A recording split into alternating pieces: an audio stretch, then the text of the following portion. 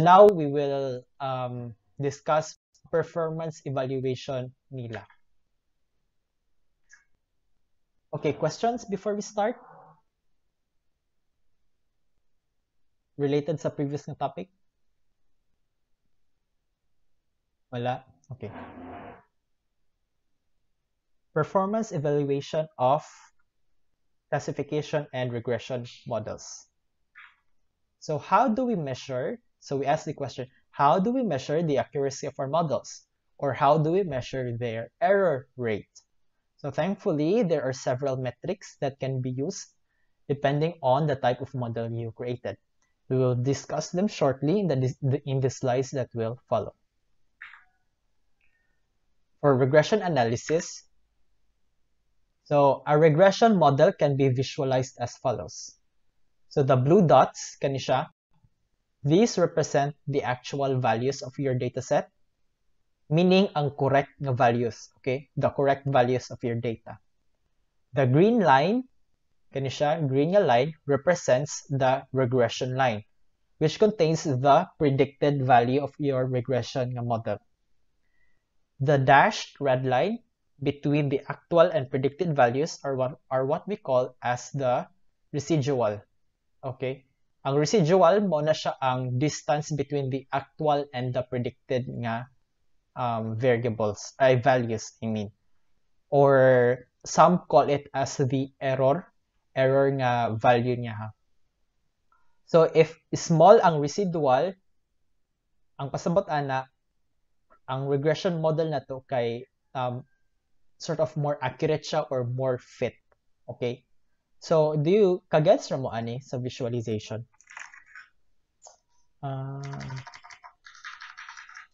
For a while.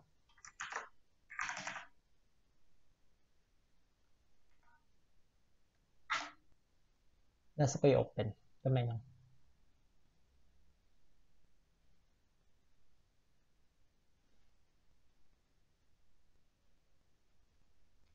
Slow.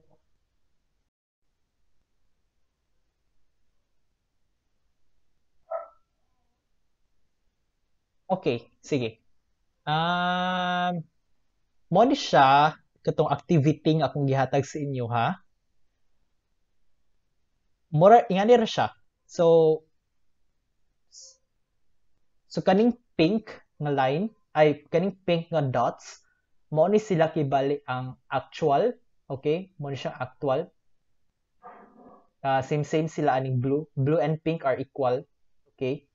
So mo ni siya actual nga values nato when we are doing performance evaluation, okay? Then kaning purple nga line or purple nga dots mo na siya ang predicted nato nga values, okay? So there is a PowerPoint gi-represent siya as kaning green nga line.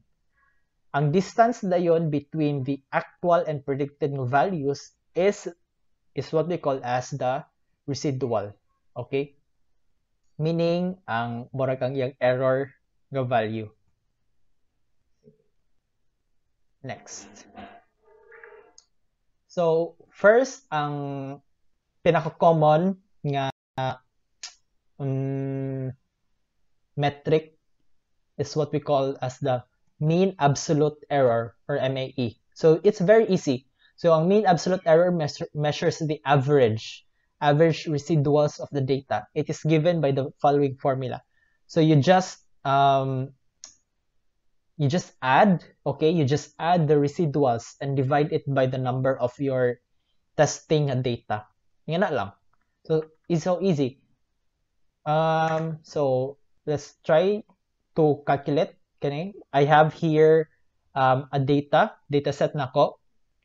So we have the predicted and actual values here, and then we calculate the residual. So ang residual nato, we just subtract 2 minus 10. It is negative 8, di ba? Negative 8 siya. Pero atong kwaon ang absolute value niya ha, which is positive 8.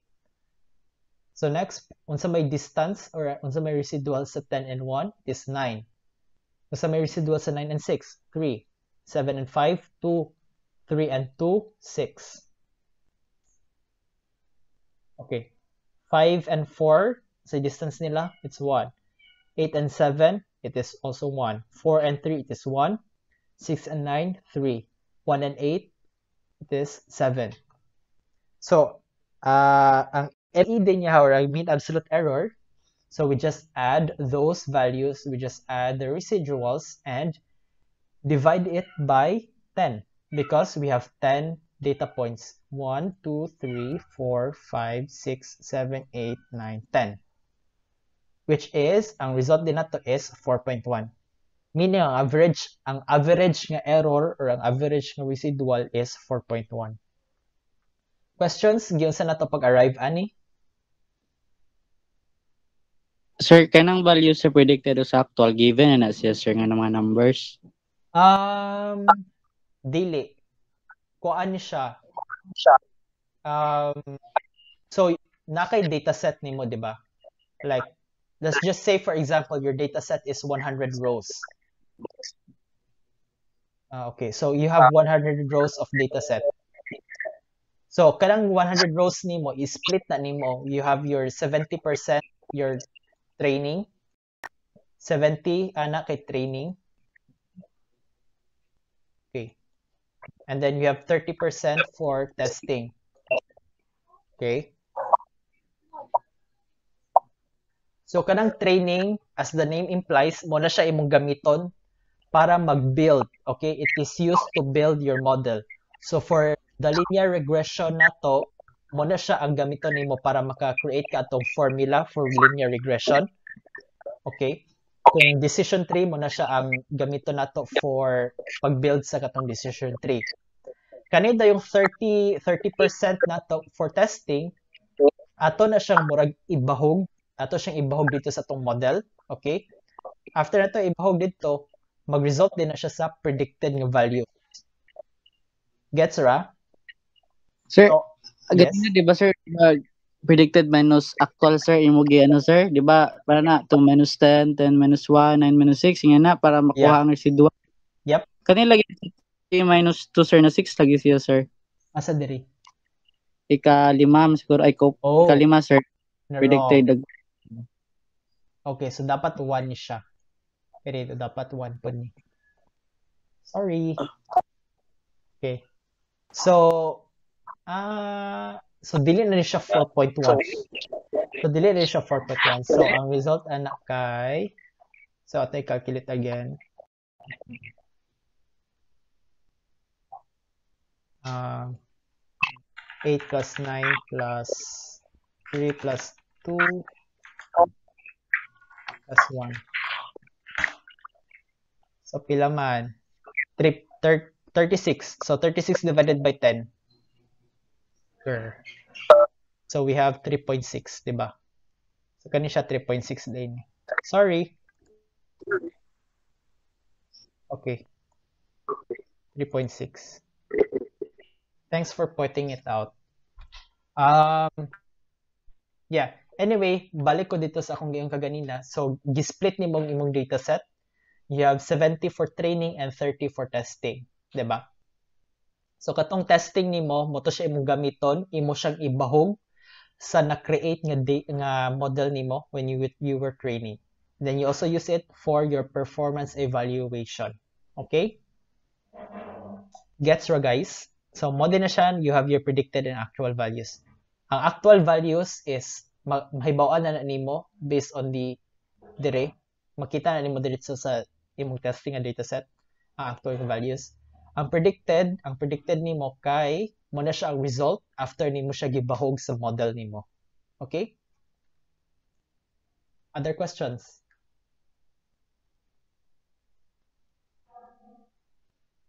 Wala na? Okay, next.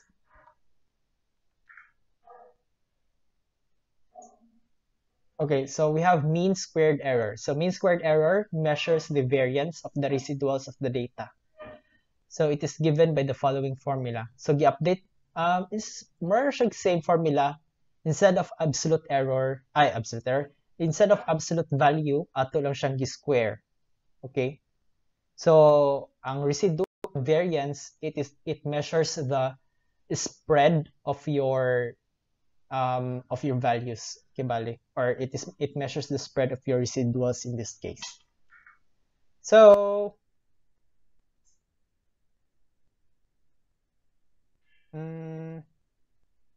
yeah. So atong for example, ang data below nato contains the predicted actual values. The residual has also been calculated as well as ang residual squared. So sa may result ani. Okay, so this is 1 dapat, 'di ba? 1 3 minus 2, 1. Ang square din niya kay 1 pod. So actually, ma-update niya atong answer. Ako sa 64 plus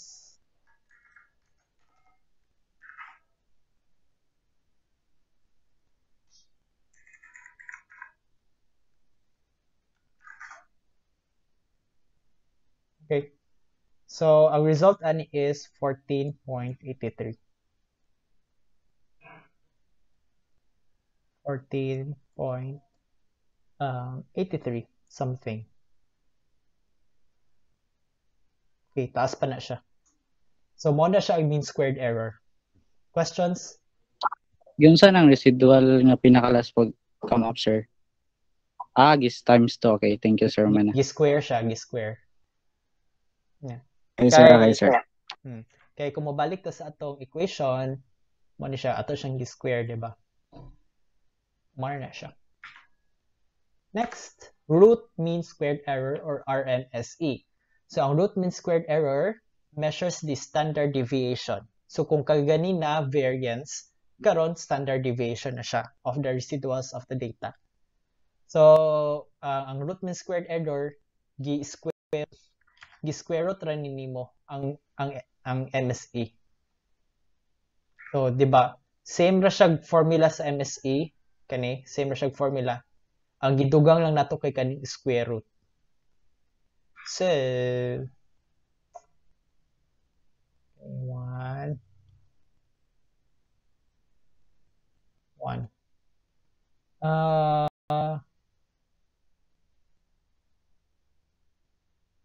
wait, sorry. Namali ko.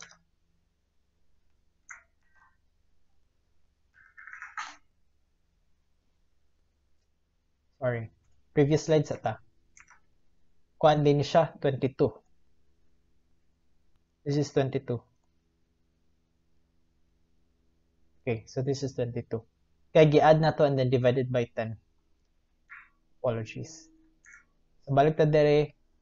So result ani is 22, di ba? So ang square root din sa 22 kay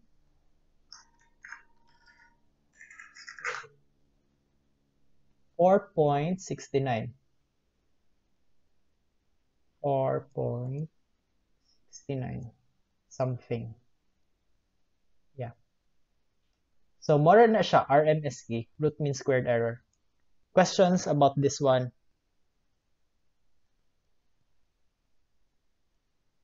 Questions? Diba? Easy ra. Construct lang mong table and then makalculate na niya siya diretso. Next. No questions about this before we proceed with other classification metrics?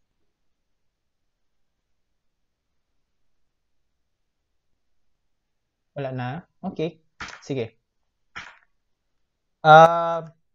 So okay, for classification metrics, ang pinaka-common nga metric for classification is the confusion matrix. So the confusion matrix mo to siya is probably the simplest classification performance evaluation metric.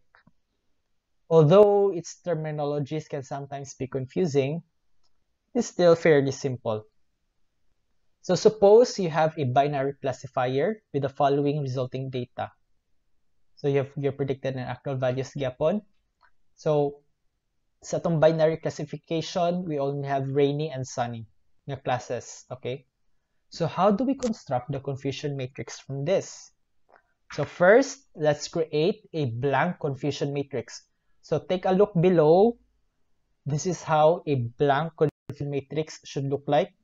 On the left side, kani siya, you have your predicted. Okay, you have your predicted values. And then sa right side, I mean, top nga side, you have your actual values. Okay? So, gibutang lang din ako, rainy and sunny dire, and then rainy and sunny. Okay? Sige, next. Oh, na answer. Let's try to fill out, or let's try to fill up the kaning confusion matrix na to. So, let's just assume nga blanco siya. So, let's ask the question, how many were predicted to be rain? So, pila kabok daw kuno ang nag-ulan? Pila kabok ang rain nga atong na-predict? And out of those nga gi-predict na to nga rain, pila man ang actual nga rain? Gets ninyo? So, okay. Let's try highlighter. So, ang predicted na to nga rain is this one, diba? Rain, rain, rain, and rain, diba? Okay. Out of those rains nga atong gi-highlight, pila ka buok ang tinuod nga rain. So, we can see here, ang actual nga rain is 1 and 2. Diba? So, ang answer na to is 2. Okay? Wala na to gi-calculate ning uban kay sunny man ni sila. Rain, sunny, rain, sunny, rain, sunny. So, wala na sila appeal. So, that's why we write rain, rain here, 2. So, next, how many were predicted to be rain? Okay. How many were predicted to be rain? Okay. Out of those, how many were actually sunny? So, kita na to, ang rain ang predicted pero sa tinuod di ay kay sunny siya. So, meaning na mali siya og predict, di ba? Okay, so we have 3. Okay, so we have 3, di ba?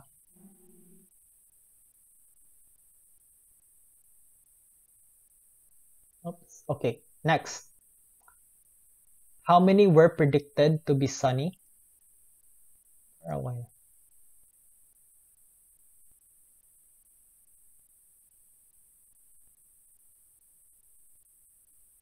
Okay, sorry. Okay, so next, how many were predicted to be sunny? Let's try purple this time. Pila ang sunny? Okay, muna siyang sunny. 1, 2, 3, 4, 5. Okay, so 5 kabuk sunny.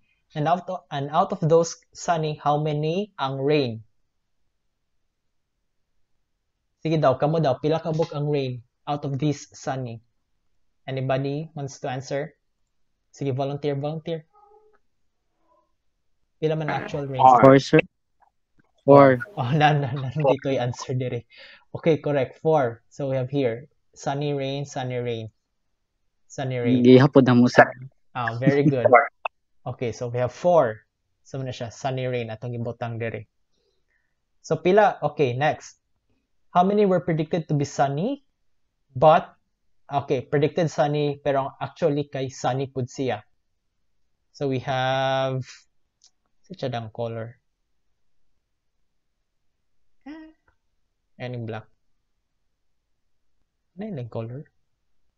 Dark blue na lang. So we have 1. Okay, so ugly. Pink ba, sir? Pili ba pink? Oh, ganun si Cupid. Yeah, favorite. Manya. Okay. Sige, so we only have 1, di ba? Okay, muna siya atong gibutang 1 dire. Parang siyang circular. Okay, ma-erase siya, di siya maklaro. So, ingana lang siya pag-construct sa confusion matrix. It's so easy. Diba? Ihap-ihap lang na. Okay. But, okay, next. Mungutan na ta. What do these values mean in the confusion matrix? Unsa may pasabatan nila? Unsa man nato sila pag-interpret? So easy. So, we can, pili nato sila ma-represent as this. We have TP, FP, FN, and PN. So, kanit TP, true positive. FP is false positive, FN is false negative, and PN is true negative. Ang pasabot sa true positive, how many were predicted positive and is correct? False positive, excuse me, how many were predicted positive but is incorrect? False negative, how many were predicted negative and is incorrect? True negative, how many were predicted negative and is correct? Okay. If libog siya, we can do an analogy for this. Sir, balik sa Analogy ganito with sa pregnancy. Sa man? Dire? Dito pag isa sa katanga rain sunny. So, di ba sir, sa predicted sir kay sunny rain and then sa actual rain sunny, so dili siya pwede mabali sir like predicted sunny rain. Sorry, naputol-putol. Like kanay, imo ibali, magbutang ka actual dire niya, dire kay predicted. Sir, and then if sunny rain gihap sir. Ato bang mga true negative, false negative, mga lahi ba ya value to? Sorry. Ito siya again daw. Di ba sir, sa predicted kay sunny rain, Oo, ang nabutang. Yep.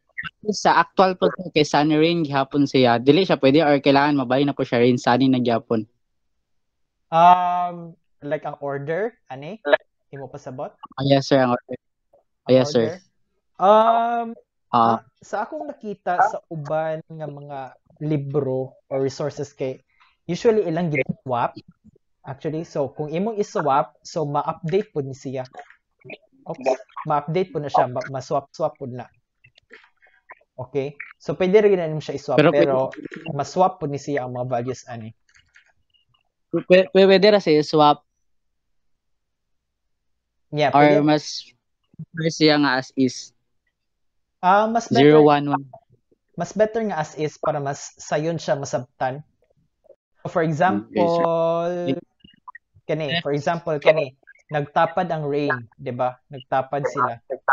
So mas maayo pud nagtapad yung rain. Kung gusto nimo i-swap na mag sunny rain siya, so pwede ra pud na pero as long as sunny dire and then sunny dire, dire kay rain. Pwede ra. Mas easy siya nga masabtan. Okay? And then kani nag-positive negative man pugod dire, 'di ba? So actually ikaw ra gyapon magbuot kung sa imong gusto nga positive or negative. So let's just say gusto ka nga ang rain represents positive. So you can do that. Kung gusto ka nga ang sunny kay represents positive, so you can also do that. It depends on you.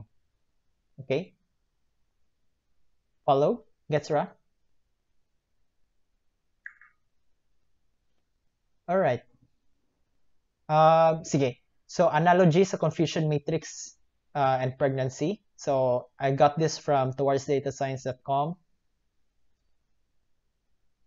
So, we have here predicted and actual values. Kung true positive, pasabot ana, kakita mo babae, di ba? Pregnant siya. So, kung if nakapredict nga pregnant ang babae, so that's true positive, meaning tinuod or correct ang atong prediction nga positive siya. Ang false positive, kay sa inyong makita, ang lalaki gignan siya nga pregnant.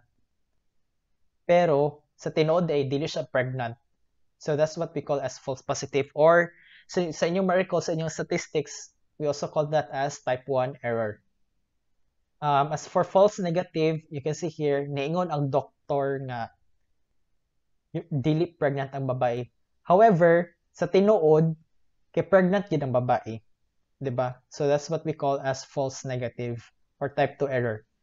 As for true negative, correct gyapon ang prediction nga negative ang class sa patient, which is in this case you're not pregnant. Makita sa nato nga dili pregnant ang kaning tao, 'di ba? So it is true negative, dili siya pregnant. Questions about this? Wala? Okay. So let's proceed. So we have other useful equations that use TP, FP, Fn, and Tn. So ang recall, okay, so we first have recall. So recall is just TP. TP divided by TP plus Fn. Okay. TP divided by TP plus Fn. So, ang pasabot aning recall kay pila ka book ang out of the positive nga classes nimo, pila ka book ang correctly nga na predict. So, nga na siya. Then we have precision. Precision is TP divided by TP plus FP. So, ang pasabot ani, out of the predicted nimo nga positive, pila ang tinuod. Okay? Out of the predicted nga positive, pila ang tinuod nga positive adto. Recall is just the number of, okay, it is just the kadang marag total nga accuracy, I guess you can call it like that, like gi-count lang nimo ang tinuod nga predictions or correct nga predictions, I mean gi-calculate lang nimo ang correct predictions, so you just add TP and TN divided by tanan-tanan nga rows of data nimo. Ano siya. And then we also have F measure, which is just 2 times recall times precision divided by recall plus precision. Oh. Okay. So F measure, again, 2 times recall times precision divided by recall plus precision. So this is helpful if you want murag i-combine nimo ang metric nga recall and precision. Okay? Para mas easier siya nga ma-interpret nimo. Because there are times nga taas ang recall. You have high recall but you have low precision. Napoy times nga low ang recall but high ang precision. So in that case, you use F measure so that murag ma-normalize nimo ang iyang value. And then it's easier for you to compare or to evaluate your model in that case. Okay, questions about this?